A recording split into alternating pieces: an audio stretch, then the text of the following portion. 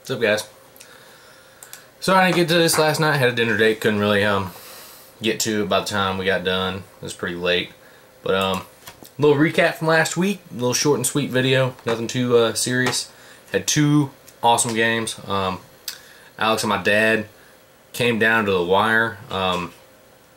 74 to 71.5. Super duper close game. And then Andy Ward and Andy Womack. It's less than a point. I think that's Andy's second time in 2 years losing less than a point. But then, of course, we had two absolute ass beatings, which included my ass and Ben. This week, bye week start. We got the Packers and Panthers on bye weeks. We got me and Andy, basically the loser of this. Start thinking of that Trophy Day Womack, because that might be coming today, because we are two of the worst. We got Ben and my dad.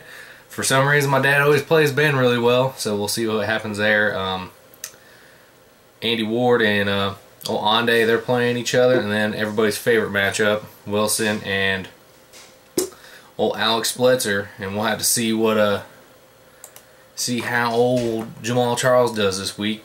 Should be interesting. I'm not 100% who they're playing. Let me just see here. Ooh, the Chefs got the Giants. So we all know what happened last time they played. It was pretty funny. But yeah, short and sweet this week. I know my father brought up the idea of not only having the Trophy Day Womack go to the loser, but the loser has to do something funny, like have a shirt that says they suck. I